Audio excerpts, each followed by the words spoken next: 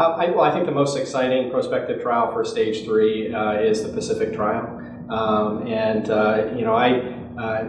Part of what I talk about is I remember sitting there as a fellow in the 90s and looking at various randomized trials of different doublets and trying to see survival curves where there was barely a difference between the two arms. And to see the progression-free survival Kaplan-Meier curve for the Pacific trial is really the first time we've seen really a marked improvement in outcomes for patients with stage 3 disease. So I think that's what's exciting about it.